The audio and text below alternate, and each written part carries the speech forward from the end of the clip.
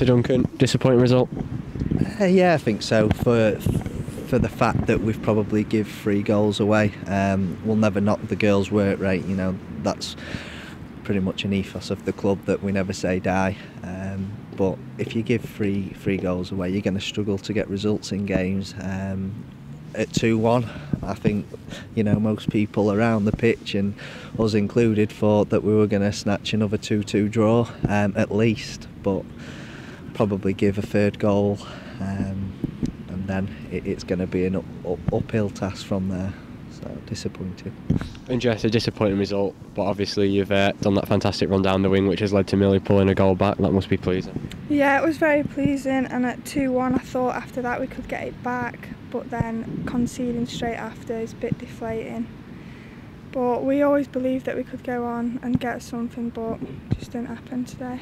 Obviously last week you were watching on from the sidelines as the girls did come from 2 goals back. When that went in, did you think, yeah, there was a chance of doing it? Yeah, definitely. Like, always believed that we can win.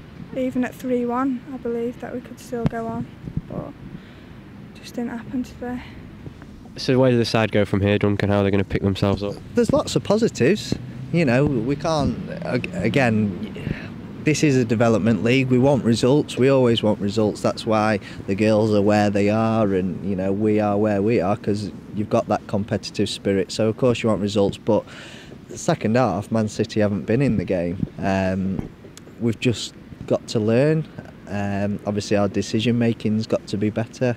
To concede them 3 goals, as I've said, you can't give away 3 goals and expect to get a result. The girls will always give 100% and keep going, and you always believe that they're capable of getting back into games. You know, the standout performances. So there's a lot of positives to take from the game, and we go to, I believe, Villa at home next week, so we go again. Yeah, and looking ahead to that Villa game, the hopes have got to be 3 points, haven't they? Yeah, we'd love 3 points, but again, if we get the performances, it'll come, you know, and again, Jess is with me today. Fantastic, you know, and some of the younger girls have got to look up to the likes of Jess and Millie Bright and Lauren Cresswell, who are here to help them. It might not be them 3 next week, but the first team girls will come in and bring them on, and again we'll hope for 3 points, but as long as we get performances, that's the main thing. And just from a player's perspective, what are your hopes for next week? Well, always hope to be in the squad, really, but obviously if all the girls are coming in, I'll support them. Just hope we get the 3 points.